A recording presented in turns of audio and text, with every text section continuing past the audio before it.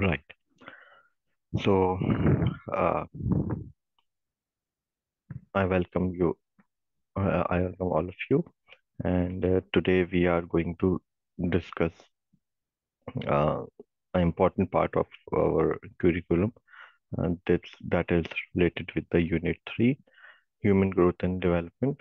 And specifically, we will be exploring Learning Outcome 1, which is knowing the stages of growth and development throughout the human lifespan. So in that we have a few important points to discuss. So we need to understand human growth and development. So human growth and development has a process of an individual life and which start from conception to old age. And each phase of a person's life present unique physical, cognitive, social, and emotional changes. So we will discuss prenatal development, and this stage begins at conception and continues until birth, and it's typically divided into three periods: germinal, first 2 weeks, then embryonic, that is from week 3 to 8, and fetal, that is from week 9 until birth. Uh, then we have infancy, so that is from 0 to 2 years. This stage covers the period from birth to about 2 years and is characterized by rapid physical growth and development of motor skills. Then we have early childhood, that is starting from year 2 to 6. And children in this stage are developing crucial basic skills and learning how to interact with the world around them. Uh, we have language development, the play, how to play, motor skills, fine motor skills like tying shoelaces or using scissors, and gross motor skills like running and jumping develop rapidly. Then we have middle childhood, that is from year 6 to year 11, uh, also known as the school years. This stage involves steady growth and development in numerous areas. Then we have adolescence, that is from uh, year 12 to 18. This is the period of dramatic physical, emotional, and social changes as individual transitions from childhood to adulthood. Then we have early adulthood, that is from 18 years to 40 years. And this stage is about gaining independence and pursuing personal and professional goals. Then we have middle adulthood, that is from age 40 to 65. This life stage is characterized by maturity in personal and professional life, with a focus on contributing to the community and supporting the next generation. Then we have late adulthood, that is 65 plus years. Then in this stage, we spent reflecting on life, enjoying retirement, and navigating the changes that comes with aging. So all these stages are fundamental in grasping how people grow, change, and develop throughout their lives. Each stage builds upon previous ones and paves the way for future growth. Now we'll move to the next slide. Right, so these all are the aims. So this unit aims to develop an understanding of different areas of growth and development and how each development area has impact on the other. And this unit introduces learners to various stages of growth and development that a human being passes through on their journey through life.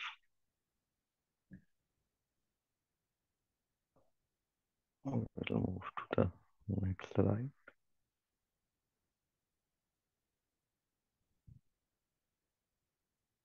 Right. So here we have the indicative content for the learning outcome one. So we will go through detailed stages of growth and development throughout the human lifespan and focusing on physical, intellectual, emotional, and social development. So again, we have infancy in it, and it's from 0 to 2 years. And if we talk about the physical development, so this is a period of rapid growth. Infants develop gross motor skills such as rolling over, sitting up, crawling, and eventually walking. Fine motor skills also develop, such as holding objects and picking up small items using their pincer grip. Then we have intellectual development. Infants learn about the world through sensory experiences and play. They develop object performance around 8 to 12 months, meaning they understand that objects still exist even when they can't see them. Then, if we talk about the emotional and social development, so they have bonding and attachment to caregivers are crucial. Infants begin expressing feeling through crying, laughing, and cooing. They start recognizing familiar faces and responding to their names. Then, if we talk about the childhood, so in childhood, the physical development are in early childhood. Children improve their gross motor skills, running, jumping, and fine motor skills, drawing, writing, and during middle childhood, physical growth slows, but muscle coordination and strength improve. Then, for intellectual development, cognitive skills like language, counting, and problem solving develop rapidly. Children begin attending schools where they gain academic knowledge and learn complex thinking skills. Then emotional and social development. So in that, children learn to express and manage their emotions better. Social interaction increase and they form friendship and peer groups. They also start developing a self-concept and understand social roles and norms. If we talk about adolescence, that is from year 13 to 18. So physical development involves adolescence is marked by puberty, which brings significant physical changes such as growth spurts, development of sexual organ, and changes in body composition. Then, uh, for intellectual development, teenagers develop advanced cognitive abilities such as abstract thinking and hypothetical reasoning. Their problem solving and decision making skills become more sophisticated. If we talk about emotional and social development, so adolescents seek independence and begin to form their identity. Peer relationships are highly influential, and they start exploring romantic relationships. Um, Emotional regulation become crucial during this stage. Then, if we talk about early adulthood, so for that, the physical development has they are at their peak, uh, and their physical performance also at peak. They maintain a high level of strength and stamina. For intellectual development, higher education and career skills develop. People engage in long-term planning and critical thinking. Then, if we talk about emotional social development, so developing intimate relationships, including partnerships and starting families, become a focus. People also establish and navigate their career paths. If we talk about middle adulthood, uh, so in that we have physical development and physical signs of aging such as wrinkles and decreased stamina become more noticeable. Some may experience health issues like high blood pressure or joint pain. And for intellectual development, many people are in their prime professionally, possessing significant experience or expertise and problem solving abilities based on their experience. For emotional social development, relationships with adult children and aging parents play a significant role. People often focus on contributing to their community and mentoring younger generations. If we talk about late adulthood, so for physical development, there's an increased risk of health issues and physical abilities may decline. Regular health checks and medical care becomes important. Then if we talk about intellectual development, so while some cognitive decline might occur, many older adults find ways to keep their minds active through hobbies, reading, and social activities. For emotional and social development, many reflect on their lives and seek to maintain meaningful relationships. Social network might shrink, but deep connection often remain with family and close friends. So these all are the important aspects. Uh,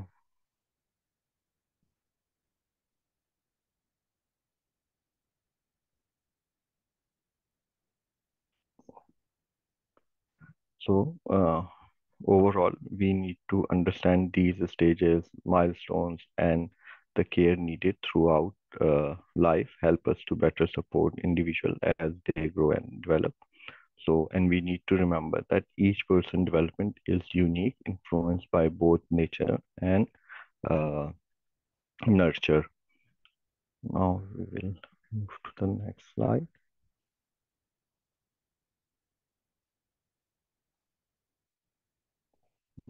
To watch a video.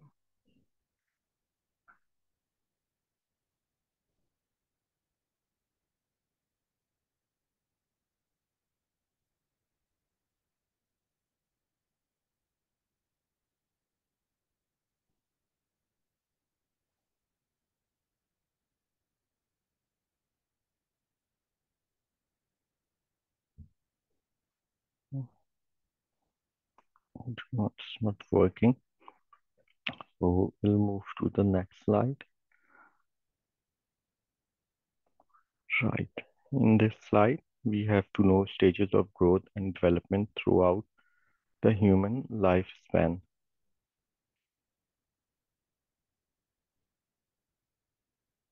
Right. So we have to discuss about the 8 basic periods of development. The first one is the prenatal development, conception to birth. So if we talk about the stages, so this period includes 3 main stages: germinal, embryonic, and fetal. So germinal stage is the first 2 weeks after conception. This stage involves the creation of the zygote and its implantation on the uterine wall. Then if we talk about the embryonic stage, so from the 3rd to 8th week, uh, organogenesis, the formation of organs occur. And if you talk about the fetal stage, so from the 9th week to birth, the body grows rapidly. Systems mature to prepare for life outside the womb. Examples include physical development. By the end of the embryonic stage, the heart begins to beat and the basic structures of the brain and spine have formed. During the fetal stages, the baby starts to exhibit movements and senses. Then, if we talk about infancy and toddlerhood, so it's from birth to 2 years. So, this is a period of rapid growth and development across all domains, which include physical development. So, infants uh, triple their birth weight and grow significantly in length. They achieve milestones such as sitting, standing, and walking. For cognitive development, the development of object performance, understanding that object continue to exist even when they cannot be seen. They have emotional and social development. So they form strong bonds and attachments with their caregivers. Social smiling and separation anxiety around 8 months are also significant markers for early childhood. Uh, that's from year 3 to 6. Uh, this stage is marked by continued physical growth, language development, and socialization. Then, if we talk about middle childhood, so children begin school and experience steady growth and increased cognitive, structural, and social abilities. Uh, then, if we talk about adolescence, so uh, it is characterized by the transition from childhood to adulthood with significant physical, cognitive, and socio-economic changes. Then, if we talk about early adulthood, so for that, this stage is focused on establishing personal and professional life structures. Then, if we talk about middle adulthood, that is from 40 years to 65 years. So, middle adulthood involves reflections on life achievement and contribution, and often the management of responsibilities to uh, next generations. So the last one is the late adulthood, that is 65 plus years. So this stage includes retirement, reflections on life, and coping with aging process. So if we generally talk about changes from birth to old age affecting health and well-being, so we have a concept of nature versus nurture debate. So we have biological programming. So this stresses the genetic influence on development, uh, effects of experience versus heredity, interaction of genetics with environment shapes individual development. Then we have maturation theory. So development unfolds in a predictable sequence due to genetic instructions. Then we have developmental norms and milestone. This involves like tracking holistic development, include physical, intellectual, and social, socioeconomic milestones.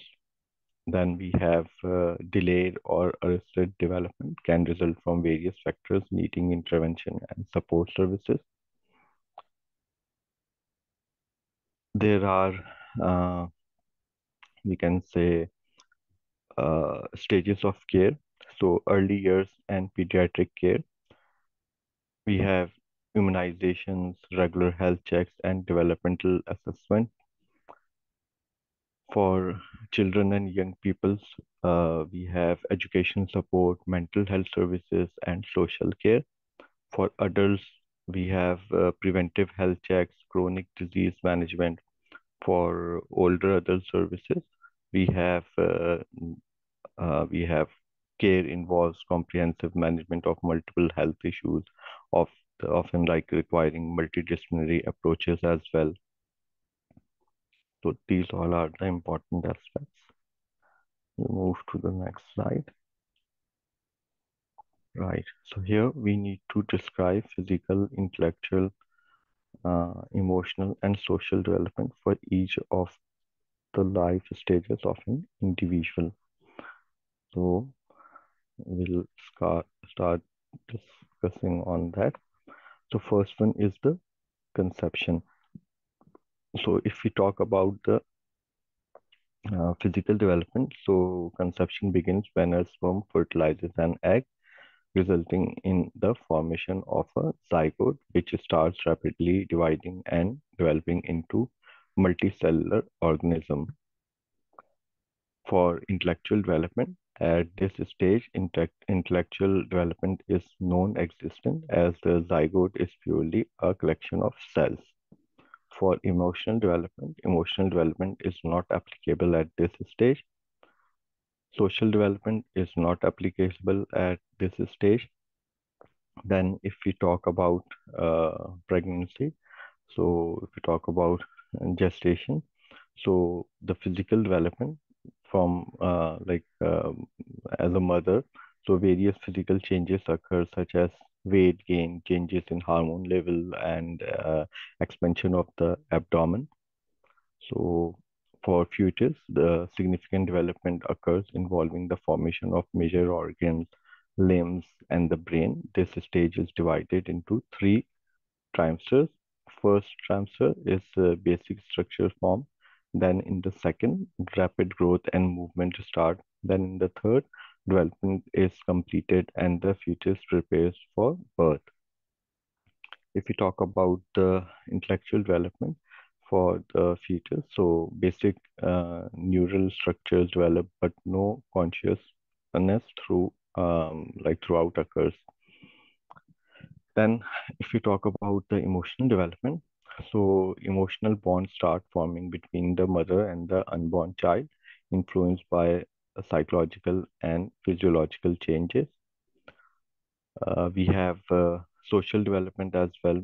So it's not applicable directly to the fetus, but the expectant mother might experience changes in social interaction due to her pregnancy.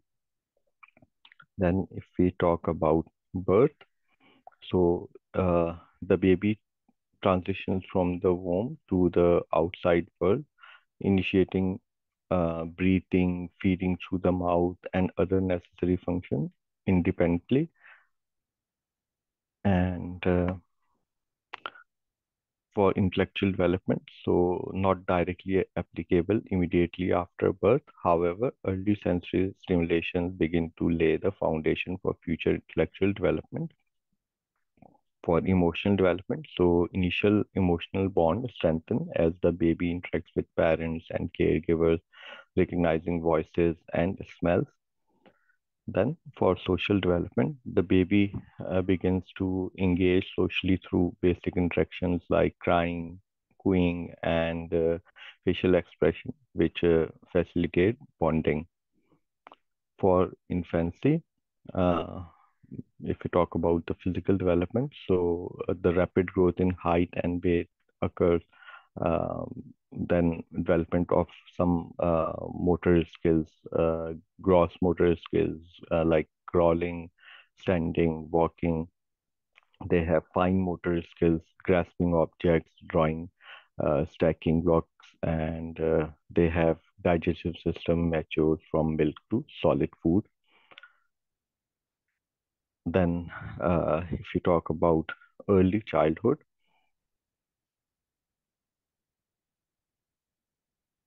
so the early childhood is, if you talk about the physical development, so steady growth in height and weight, greater coordination and balance, enhanced motor skills, climbing, running, drawing, cutting shapes with scissors. If we talk about the intellectual development, language skills explore complex sentences and storytelling abilities emerges, engagement in imaginative play and developing problem solving skills. Uh, if we talk about middle childhood, so for middle childhood, physical development occurs like steady physical growth and increased athletic abilities, improve motor skills, both gross, that include sports activities, and fine. These include writing, detailing, and like detailed drawing also include in that. So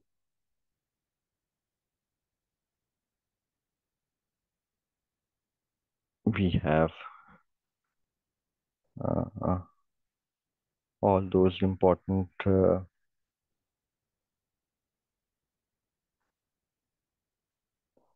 life stages as an individual. So now we'll move to the next slide. Okay, here we are going to explore the development of infants from birth to 12 months. We are using the PIES framework, which stands for physical, intellectual, emotional, and social development. And understanding these aspects will help us to see how babies grow and change during their first year of life. So now if we talk about physical development, so in physical development, growth and reflexes, for example, babies double their birth weight by about 5 months and triple it by their first birthday. Their length increases by about 50% in the first year. For example, newborns have reflexes like the rooting reflex, that means turning their head when their cheek is stroked, and the grasp reflex, grabbing anything placed in their hand. So, if we talk about the milestones, so for 0 to 3 months, baby typically start gaining control over their head and neck movements, and around 3 months, babies can lift their head while lying on their bed and stomach. And about 4 to 6 months, rolling over, sitting with support, and improve hand-eye coordination develop. Then for 7 to 9 months, infants learn to sit without support and start crawling. Then for 10 to 12 months, most babies begin to walk with or without support. Example, like we can say that by their first birthday, many infants take their first steps or are cruising, walking while holding on to furniture or any support. For intellectual development, they have sensory development and exploration. So from 0 to 3 months, baby explore the world through their senses. They are very attentive to movement and bright colors. From 4 to 6 months, object exploration becomes more coordinated. Babies start to reach for and manipulate objects. From 7 to 9 months, that has cause and effect play become interesting. For example, dropping toys from a high chair and watching them fall over and over again. From year 10 to 12 months, problem solving skills start to emerge. Babies understand basic object performance, the idea that objects still exist even when out of sight. So they have language development, they have emotional development, they have a social development as well. So in social development, so they have interaction with others. For example, an infant may calm down at the sound of a familiar voice or respond with a smile when someone speaks gently to them. Um, and if we discuss about how do these development interrelate, so physical development often serves as the foundation for intellectual growth. For example, as a gross motor skills like sitting up and crawling improve, and babies can explore their environment more thoroughly, boosting their cognitive and intellectual development. So, in intellectual development enables better emotional regulation as babies learn to understand and respond to their surroundings, and they recognize their caregivers or understand object performance, and which can make them feel more secure. They have emotional development, social development. So overall, like by understanding these aspects of PIES, which is physical, intellectual, emotional, and social development, we can see how interconnected and vital these areas are during the first year of life. Now we'll move to the next slide. Right.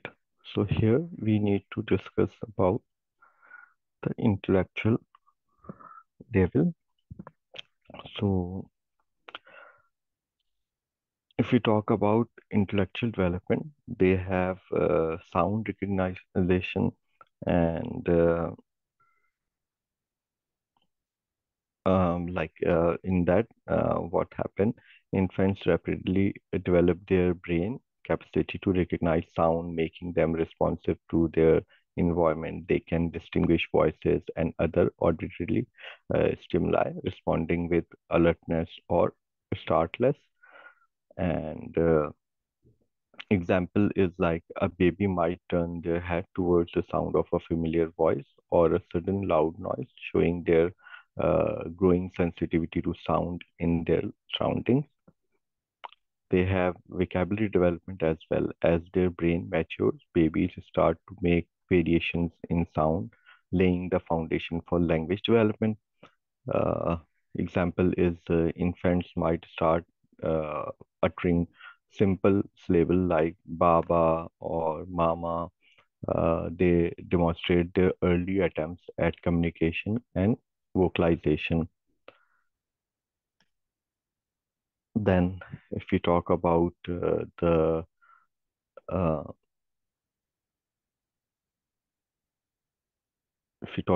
the phase that has like infants exploration and learning through their senses and motor action, they begin to understand the world around them throughout what they touch, see, hear, and feel physically. So this all in the sensory motor stage. Example is like babies might reach for a colorful toy, feel its texture, and bring it to their mouth to explore, linking their sensory input with physical exploration. They have, again, emotional development. So there are primary emotions, which are love, fear, and anger are among the first emotions that babies experience. They express these feelings through vocalization, facial expression, and body language as well. Example, it could be a baby smiles and coos when cuddled, cries out of fear when encountering a loud noise, or shows sign of discomfort when feeling hungry or tired. They have self-esteem and concept. Babies start developing a sense of self and self-esteem as they interact with their caregivers and the environment around them.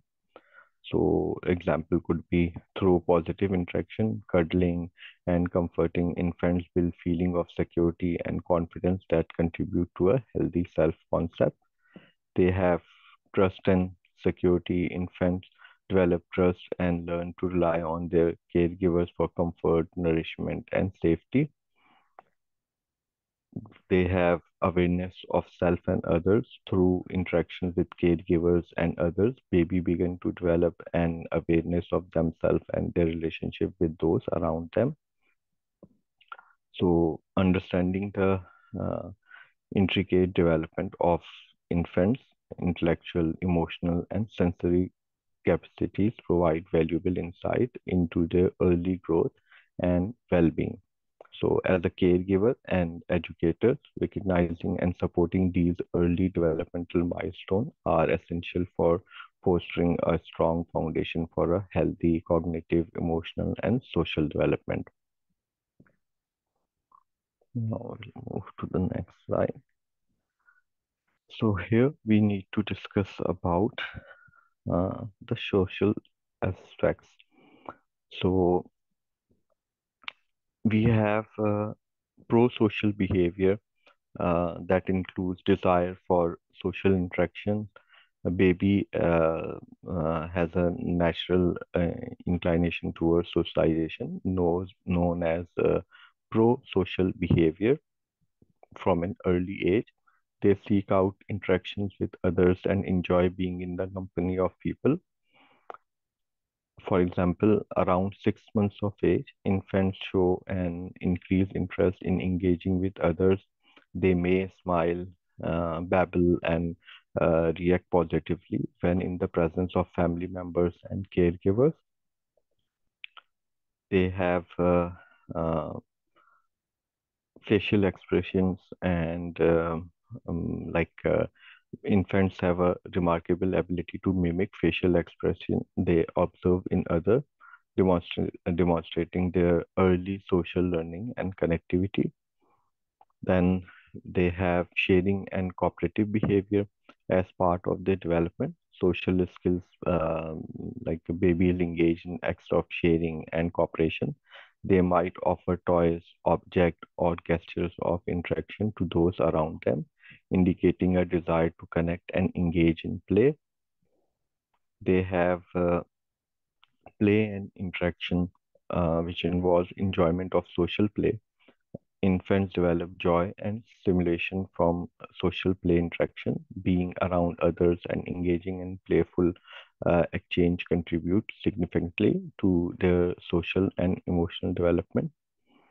For example, babies might giggle, laugh, and vocalize sound during interactive play session, indicating their pleasure and engagement in the social interaction.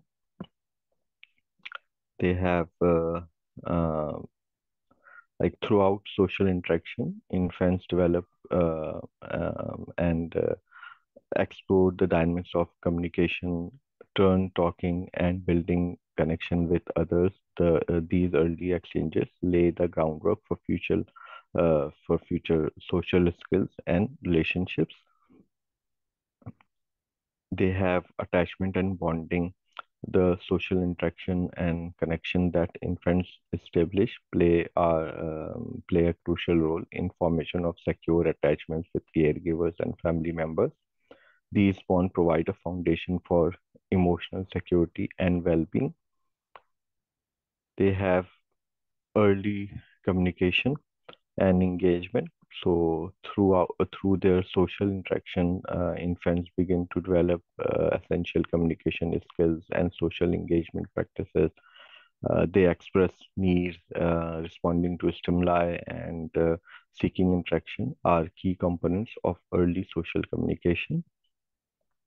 So overall, we can say that infant social development is characterized by their innate sociability and early pro-social tendencies and engagement in social interaction.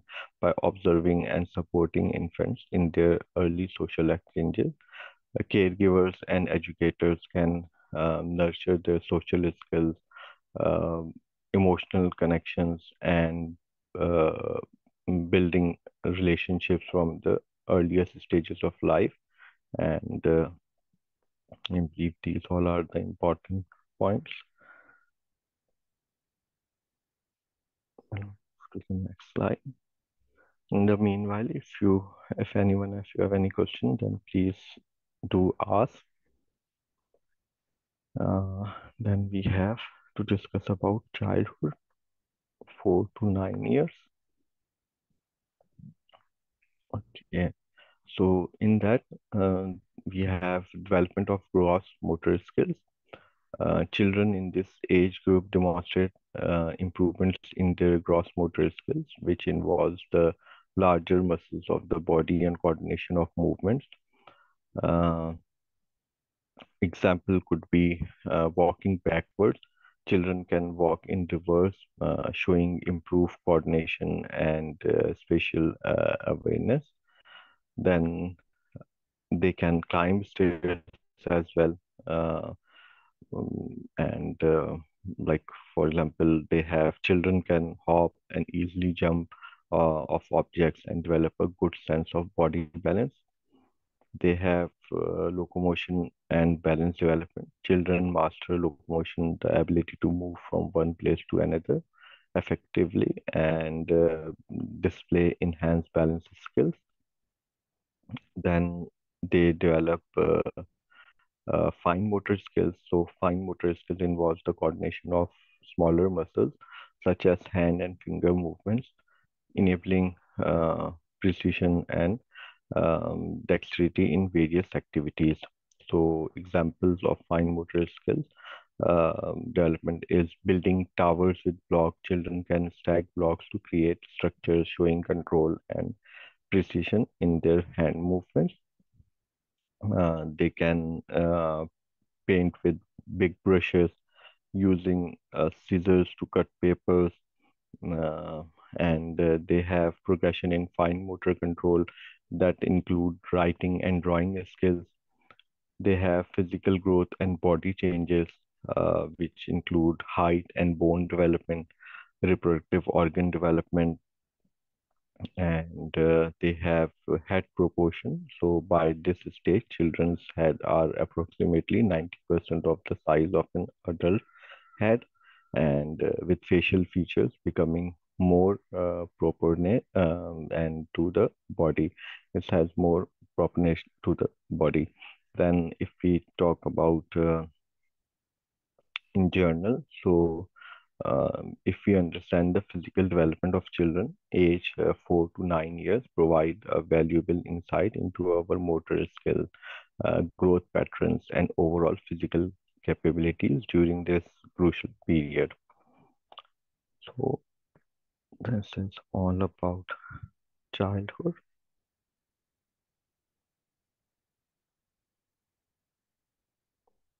So now here we have to discuss about intellectual level. So we have different stages or ages here, right? So the first one is age 3 to 4, right? So the initial language development and education begins at this stage. So if we talk about language, so children begin to recognize and respond to their written names. So they show signs of repeating words or phrases they hear and demonstrate the ability to communicate through signs or words. For example, a 3-year-old child may point to their name on a piece of paper or show excitement when recognizing familiar words in their environment. They have imaginative play and representation. They engage in symbolic play, often drawing. They use the drawing to represent event or convey ideas.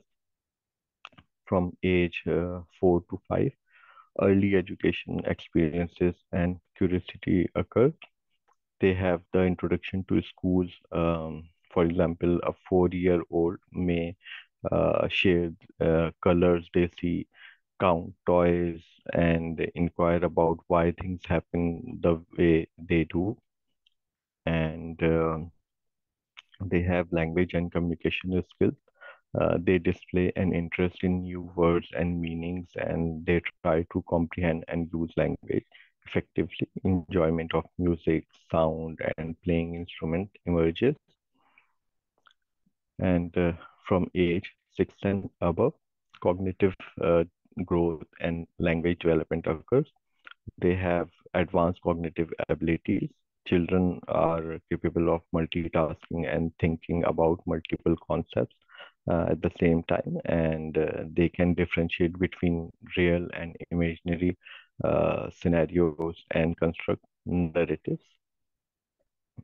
Just for example, a 6-year-old might create stories with a clear beginning, middle, and end, and showing their improved cognitive skills in storytelling and comprehension.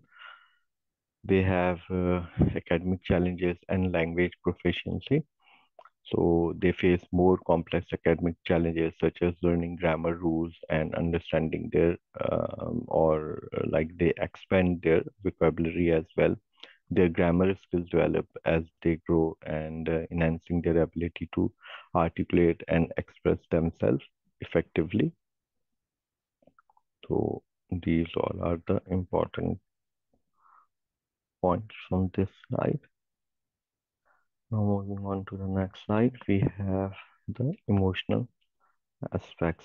Okay, so for this one, they have gender identity and self-concept, um, acknowledgement of gender roles.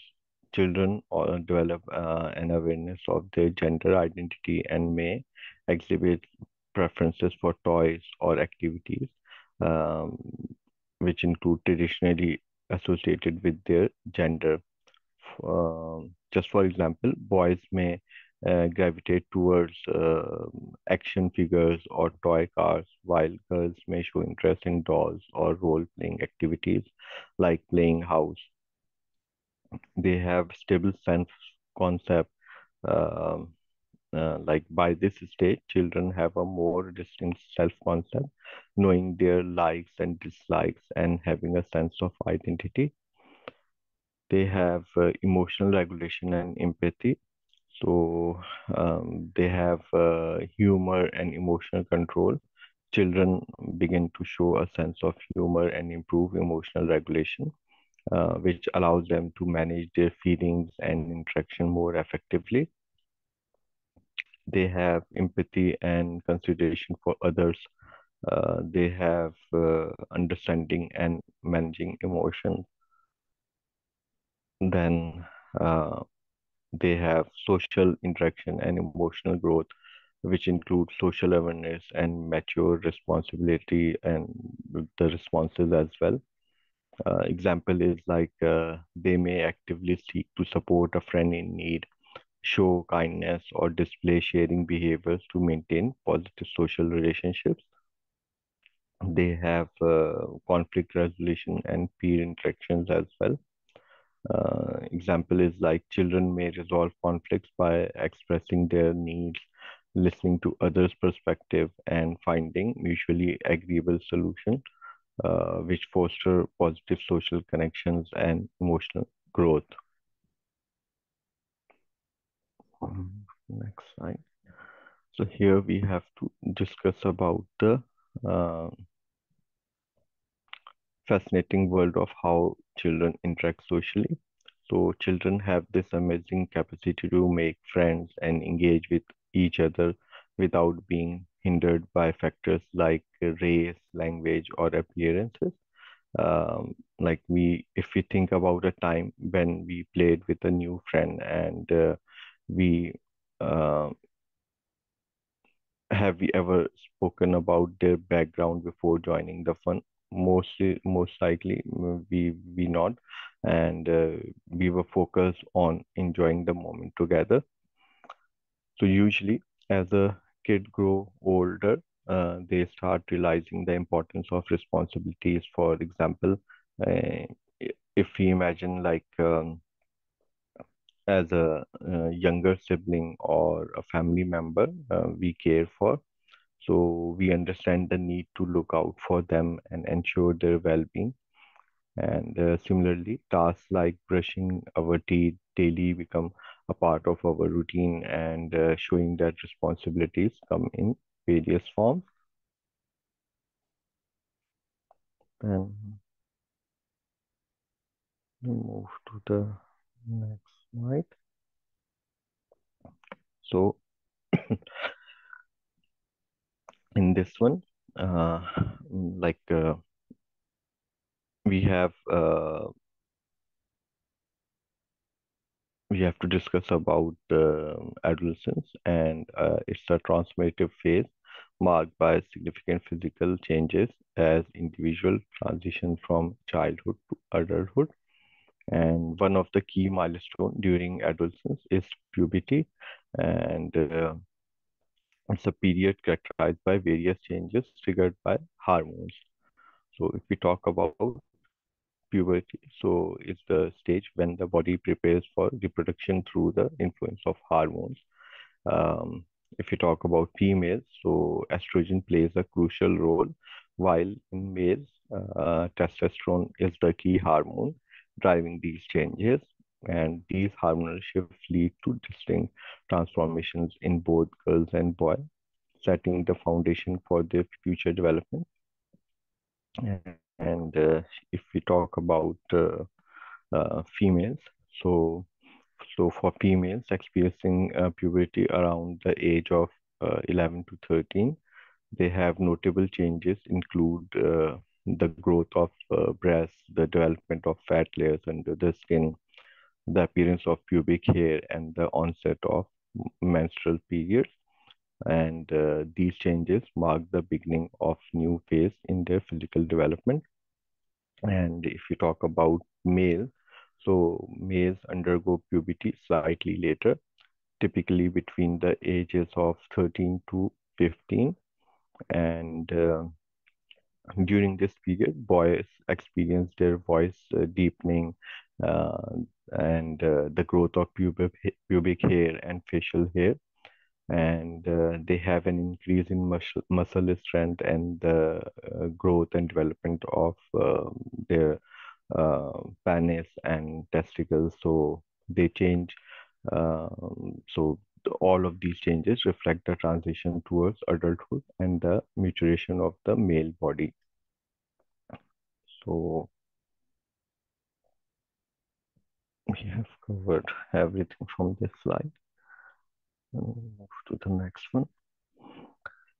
So here we have to discuss about the intellectual and emotional side. So in that we can say that, for example, at a school, adolescents can engage in advanced problem-solving tasks and approach challenges from a scientific perspective. For example, if a phone is not charging, they might uh, deduce that the plug is not working correctly. This will showcase their enhanced reasoning skills, improve argumentative abilities, and emerging capacity to consider the well-being of themselves and others. And if we talk about the emotional aspects, so emotionally, adolescents develop and they undergo a journey of self-discovery as they form a distinct sense of identity. And this process is crucial for shaping their personalities and values. However, external influences such as the environment or hormonal changes can impact their development as well. So they have given example here. So in a girl's hormonal fluctuations during the menstrual cycle that can lead to mood swings and emotional instability. And while these changes are a natural part of development, they can affect emotional well-being and behavior. It's important to recognize and understand these emotional fluctuations to navigate this phase with resilience and self-awareness.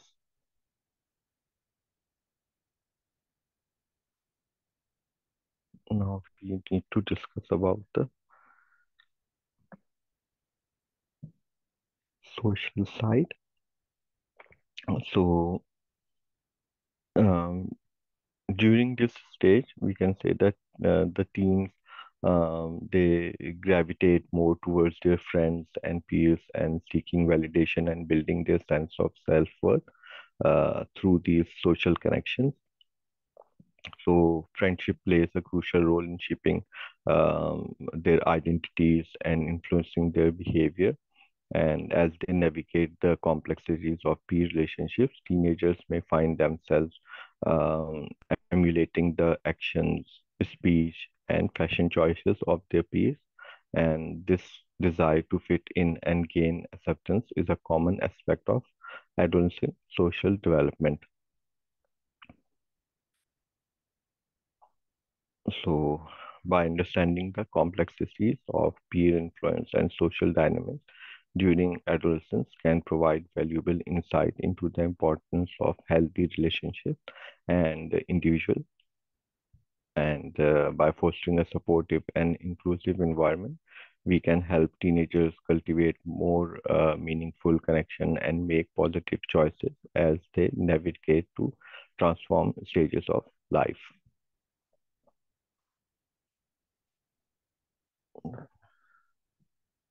For the next slide, we have adulthood, 19 to 65 years.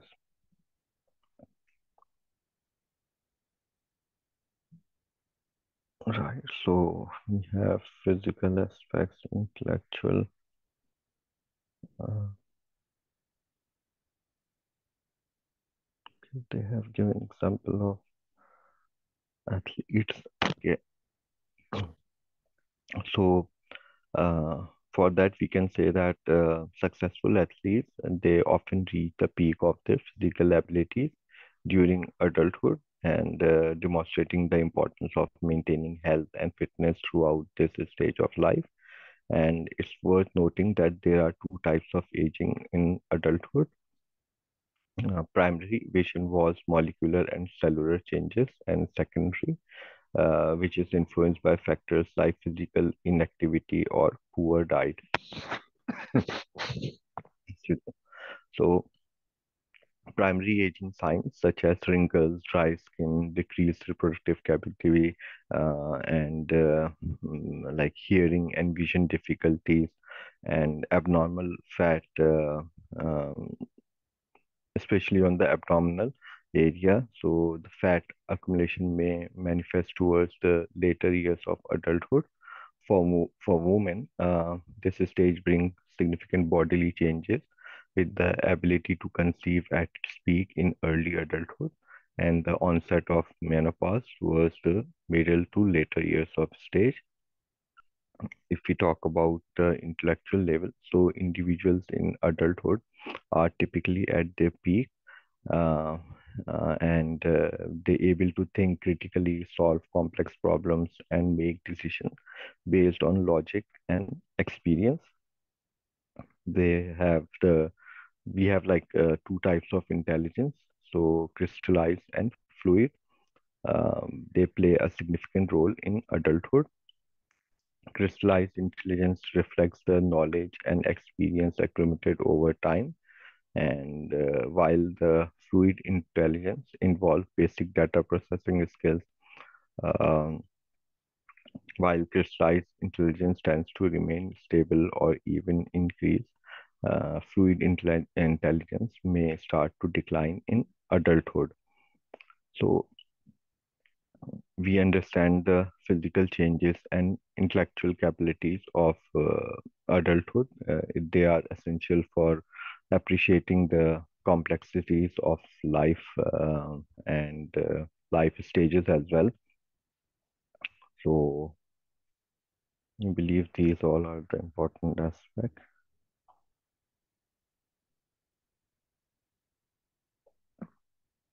On the next slide, we have to discuss about the emotional and social aspects.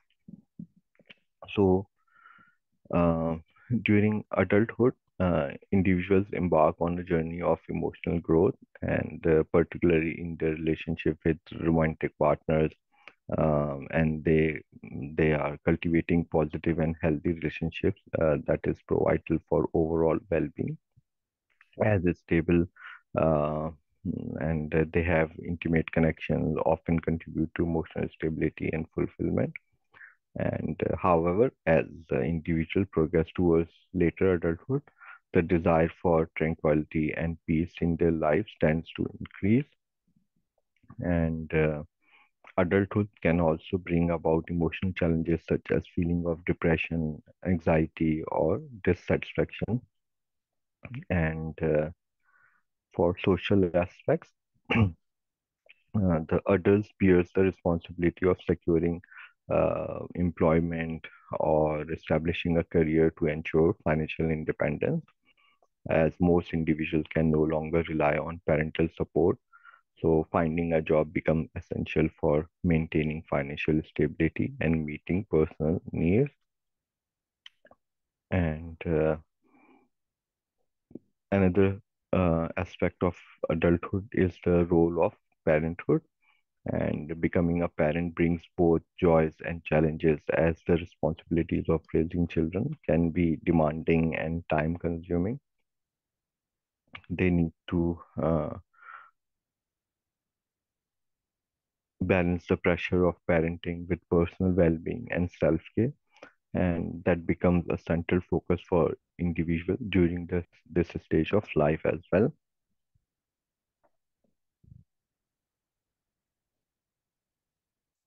Then to talk about later adulthood.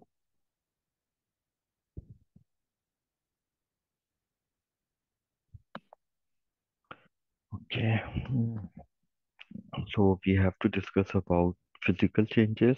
and intellectual changes.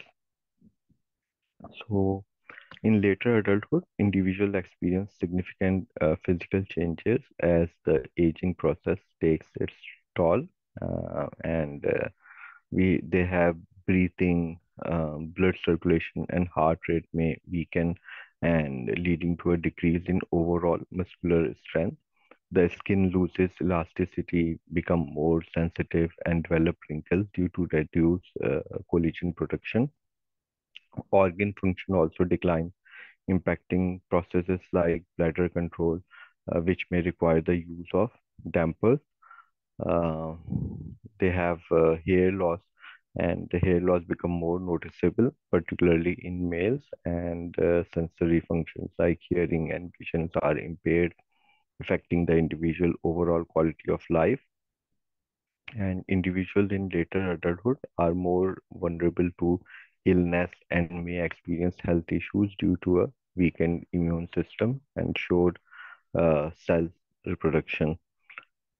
Then for intellectual changes, so at this stage, cognitive function can also be affected as the brain may not operate as efficiently as before. So this decline in cognitive processing speed can impact problem-solving abilities and the capacity to cope with life challenges. Some individuals may experience cognitive decline or conditions like dementia, which lead to memory loss and forgetfulness. Mhm. They have mental health issues such as dementia can manifest that individuals struggle to recall recent events or face challenges in memory retention. So these conditions can pose significant obstacles to daily functioning and may require specialized care and support.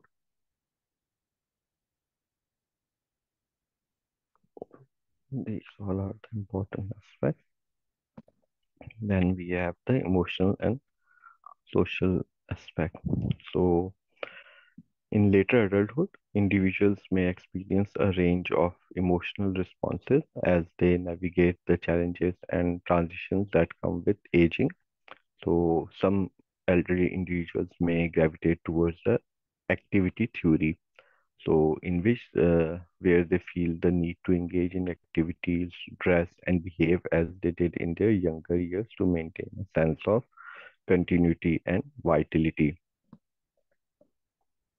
Uh, so, many people in later adulthood seek to reconnect with family members or childhood friends and yearning from social connections and a sense of belonging. So, however, this life stage can also bring feelings of loss, sadness, and loneliness as individuals mourn the passing of loved ones or experience a decrease in social interaction. And for social aspects, at this stage, most individuals in later adulthood may prefer quieter and more peaceful environments and opting for secure locations like the countryside where they can relax and spend time with their parents, close friends, or enjoy solitude, seeking tranquility and simplicity becomes a priority for many older adults. And while some older individuals they gravitate towards a quieter lifestyle, there are still those who remain socially active and seek new experiences. These individuals may engage in activities like travel, leisure centers, or dance classes. What they do is demonstrate a desire for continued growth and exploration even in later life.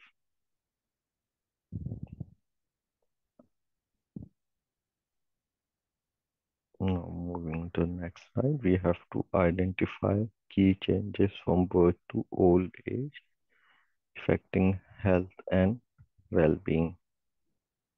We have discussed about nature, nurture. Okay. So, I can say that from birth to old age, numerous key changes impact health and well-being, and these are influenced by a combination of nature and nurture factors. So if we talk about nature, so it refers to genetic inheritance and biological factors that shape our personality and development from childhood to adulthood. Then, if we talk about nurture, so it involves external influences post conception, such as life experiences, learning, and environmental exposures that impact individual development. They have aging process as well, and they have biological changes. So aging is characterized by the accumulation of molecular and cellular damage over time, leading to a decline in physical and mental capacities, and they have increased risk of diseases and eventually mortality. Overall, these changes have profound implications for health and well-being across the lifespan. Individuals may inherit genetic predispositions to certain conditions that affect their health, while environmental factors and life experiences can further shape their overall well-being as well.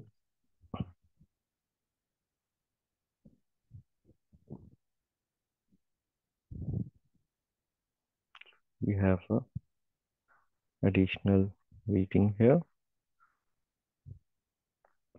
We can read this additional reading section. Then for slide 23, we have to explain developmental norms and milestones. Okay, uh, so right.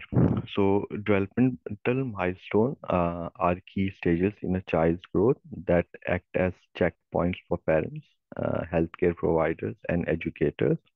These milestones has a child physical, social, and emotional development and providing important indicators of progress as well. We have individual pace of development, and children follow their unique development path, but there are general milestones that most children typically reach by a certain age. And examples of developmental milestone include a child's first smile, first word, or first step, which demonstrate their evolving capabilities. Then we have monitoring development, and so developmental milestones serve as a tool for parents, healthcare professionals, and teachers to monitor a child's growth and identify any potential delays.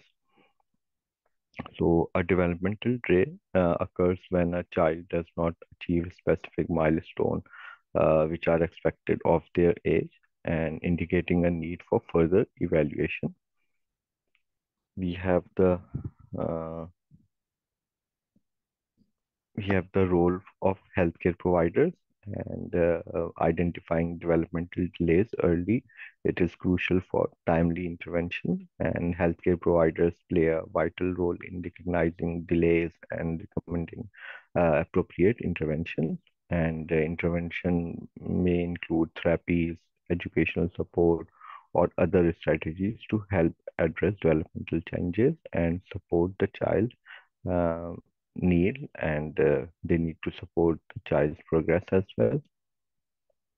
So developmental norms and milestone provide valuable insight into a child's growth and help ensure that they are reaching age appropriate milestones. And by monitoring these milestones and addressing the any delays promptly, caregivers and professionals can support children in reaching their full developmental potential and thriving in their early years.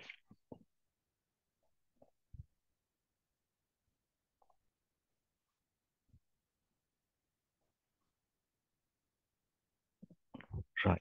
So here we have to discuss why are developmental milestones important. Okay. So developmental milestones, they play a vital role in child development and early intervention. So we have first developmental milestone that help like track a child's progress across various domains. like physical, mental, social, and emotional development. And achieving these milestones indicates that a child is growing and developing appropriately for their age. We have individual variation. So while there are typical age ranges for milestones, children develop at their own pace. Some children may reach milestones earlier, while others may reach them later. So individual variations are normal, and early identification of delays. When a child does not reach a specific milestone at expected ages, it may signal a developmental delay as well. So early identification of delay is very important as it allows for timely intervention to address any changes. And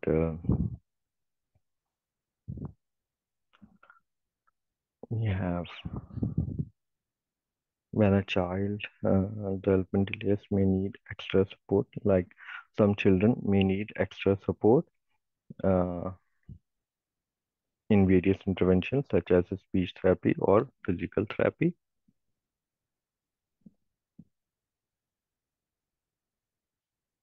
Then we'll move to the next slide.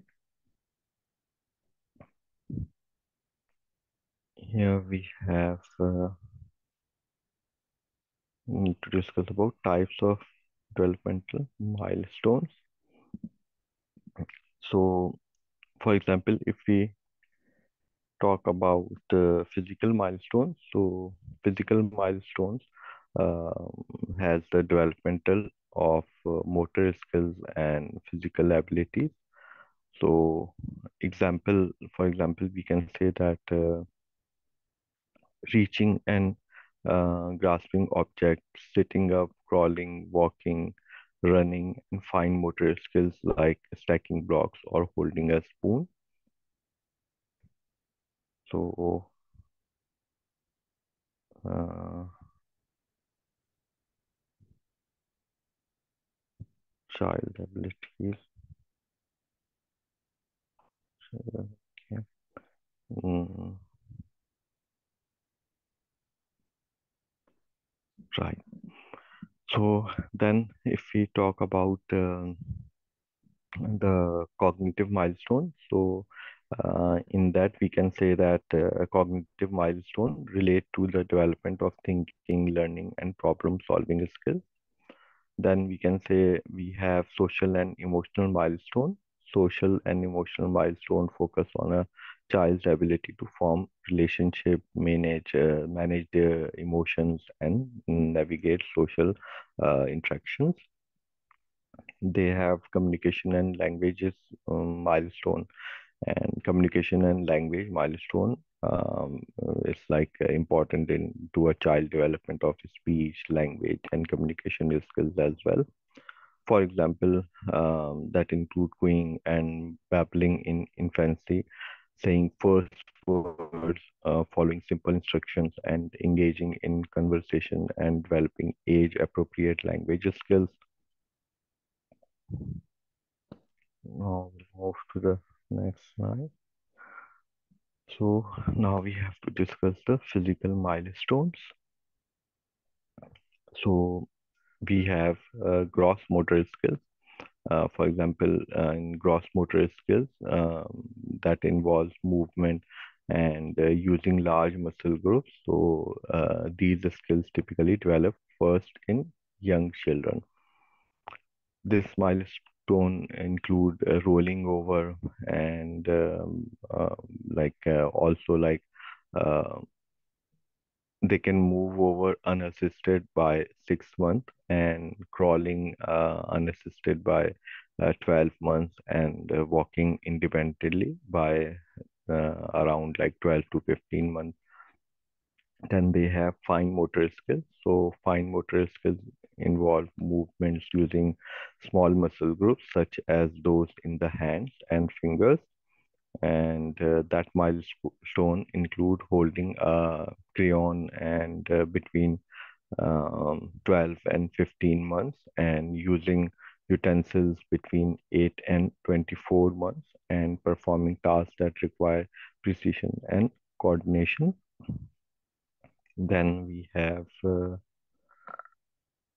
identifying physical development delays. So, physical development delays are more noticeable in the first year of a child's life, and some signs of physical development delay may include difficulty in controlling their head and neck, and delayed sitting and crawling or walking, or limp body posture. So, and there could be stiffness, and which can also indicate potential physical development delays that require further evaluation. And we need to monitor a child physical milestone is critical for assessing their overall development and identifying any potential delays that may warrant intervention or additional support. And by tracking these milestones and recognizing signs of delays early, caregivers and healthcare providers can ensure that the development is is properly uh, going. And now we'll move to the next slide. We have cognitive milestone. Okay. Right. So, for cognitive development in children, this milestone reflects a child's capacity to think, learn, and reason as they explore their surroundings and draw conclusions. Children progress from being concrete and literal thinkers to develop more abstract and imaginative thinking skills by around age 5. For example, it include a 12-month-old identifying pictures in a book, a 4-year-old reciting the alphabet, and a 5-year-old reciting a nursery rhyme. And we have identifying cognitive development delays. So again, cognitive delays are often noticeable around 24 months of age. Signs of cognitive development delays include diminished curiosity, short attention span, challenges with logical thinking, difficulty in understanding rules, and lack of self-help skills. Uh, Children with cognitive delays may require additional support to enhance their cognitive abilities and reach their developmental potential. So, monitoring a child's cognitive milestone is crucial for evaluating their cognitive growth and identifying potential delays that may impact their learning by problem solving skills. Uh, if we recognize signs of cognitive delays early, caregivers and professionals can offer intervention and support to help children overcome challenges and foster their cognitive development effectively. Then for slide 28, we have social and emotional milestone. Okay, so for social milestone, it focuses on how children engage with others, form relationships, and interact within the social setting. And for example, it include a 2-month-old smiling at parents, a 6-month-old smiling at themselves in the mirror. Then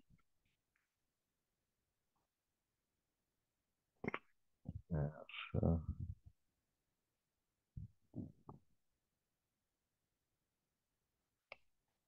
uh, emotional milestones as well. Social and emotional, right? So emotional milestone, it involves a child's ability to express and manage their emotion effectively. Example is like child demonstrating joy, sadness, anger, and frustration in appropriate ways. and showing empathy towards other and developing a sense of self-confidence as well. They have uh, signs of social and emotional development delays, and that include difficulties in maintaining conversation, understanding social cues, or managing emotions effectively. And children with social and emotional delays may struggle to express their feeling, and they have challenges in forming relationship. So if we recognize social and emotional milestone, it's like vital for understanding a child's social development and emotional regulation. And by monitoring these milestones and identifying signs of potential delays, caregivers and professionals can provide the necessary support and intervention to help children build healthy social connections and navigate emotions and foster positive social interaction. And early identification and intervention for social and emotional delays can help children to develop essential skills for building fulfilling relationships and emotional well-being.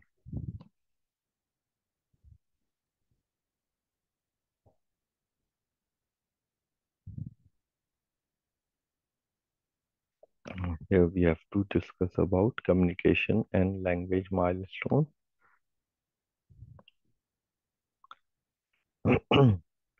So for communication milestone, it has a child's development of both verbal and non-verbal communication skills.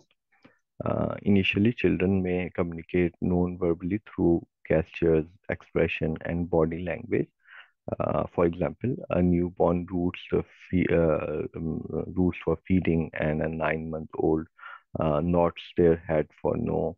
And we can have verbal communication milestones which progress as children develop language skills, with examples including a 12-month-old saying the first word and a 3-year-old conversing in full sentences. We have signs of communication or language development delays, and which can manifest in many ways, such as speech difficulties, limited vocabulary, and challenges in forming sentences. And children with language delay may struggle to comprehend the meanings of words or have difficulty expressing themselves. And by monitoring communication and language milestone, it's essential for evaluating a child language development and identifying potential delays that may impact their ability to communicate effectively. And early recognition of communication and language delays, it enables caregivers and professionals to provide targeted intervention therapies or support to enhance a child communication skills and bridge any developmental gaps.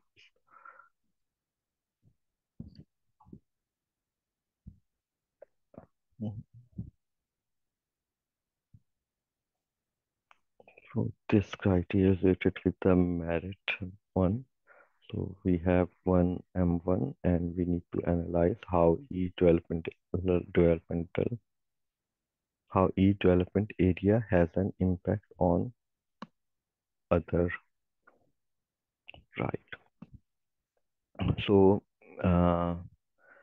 we have physical development and social emotional development, and what's the impact of it? So improvement in physical skills like coordination and balance can enhance a child's confidence and independence, enabling them to participate in social activities more actively.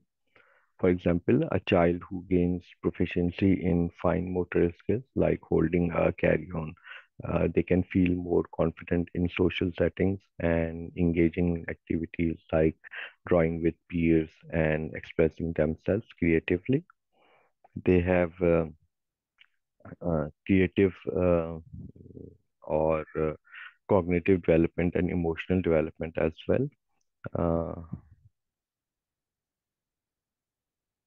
become linked with other. Okay, so for example, the impact of this is advancement in cognitive abilities such as problem solving and critical thinking can positively impact a child emotional regulation and resilience. Example is a child who excels in cognitive tasks like puzzles or memory game may feel more equipped to navigate challenging situations, leading to improved emotional and well-being and self-assurance as well. Then language developmental and social development. So the impact is progress in language skills, including verbal communication and language comprehension that can facilitate smoother social interaction and foster stronger relationship with peers and adults. Example, a child who develops strong language abilities can effectively express their thoughts and feelings, engaging or enhancing their social connection and participation in group activities as well. And I think that is all related with this part. Then we have, there are many examples that can describe how different aspects of development can affect one another. Okay, so here we have different examples. So for language barrier and social development, so what impact it could have? A child facing a language barrier may struggle to communicate with uh, peers, and that leads to feeling of isolation and exclusion.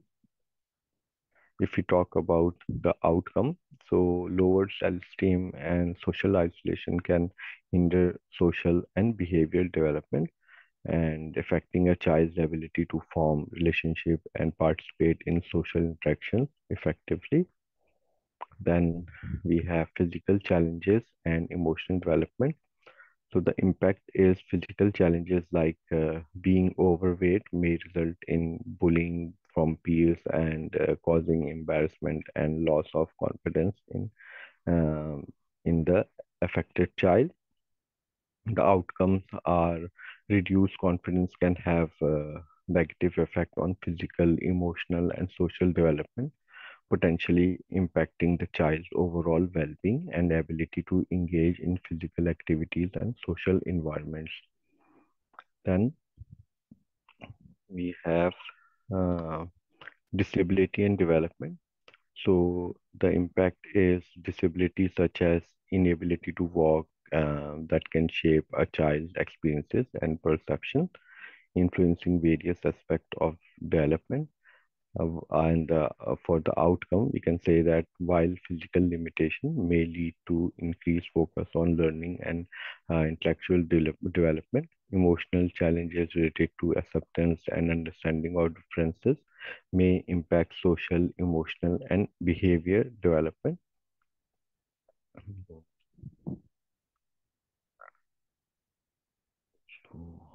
these all are the important points.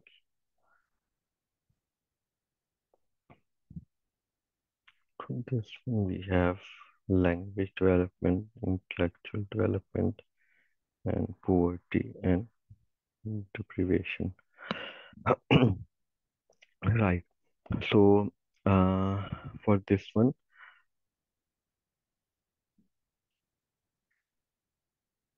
we have example of a new baby in the family.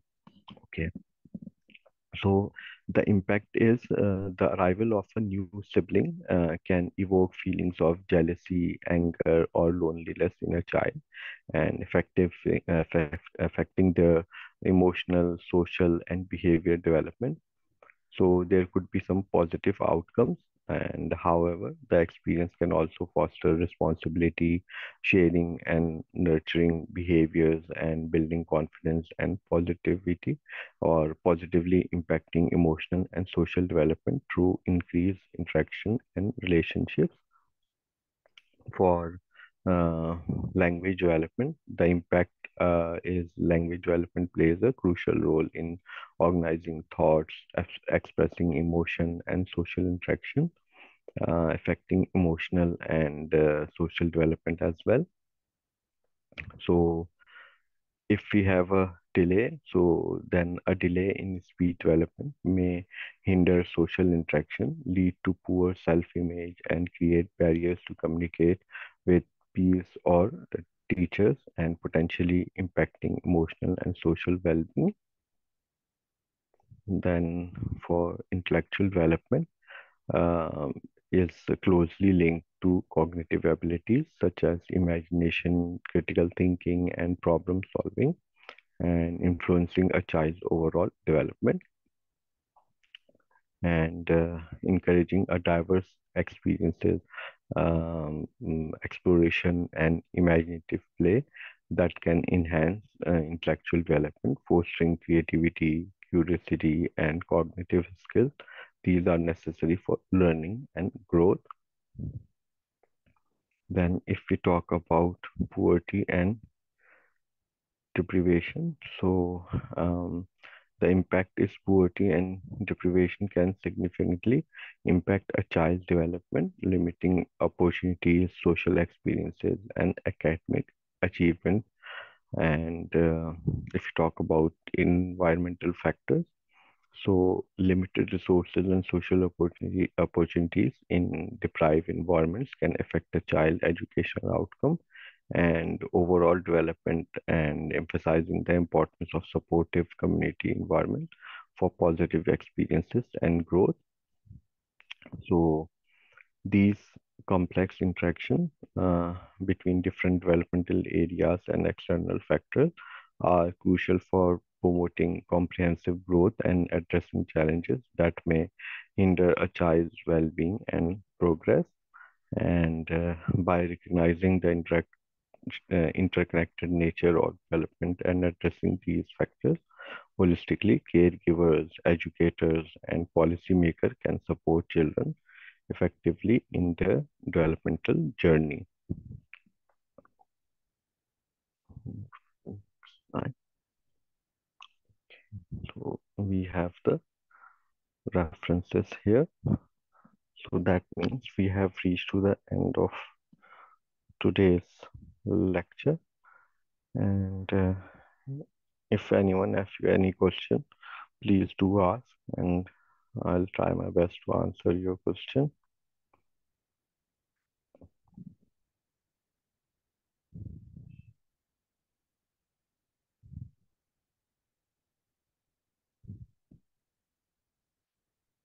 Is there any question from anyone?